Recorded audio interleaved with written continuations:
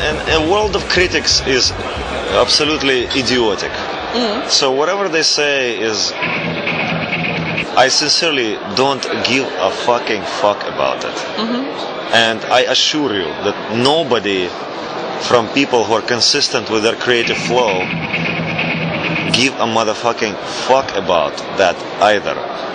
Because ups and downs is a normal condition of any artist and any human being. And the lower you're gonna fall, the higher you can fly, as Friedrich Nietzsche said. So what the fuck is a problem with a failure? There is no problem. Even if you fail, so fucking what? It's not a big deal. And best artists have collapsed enormously.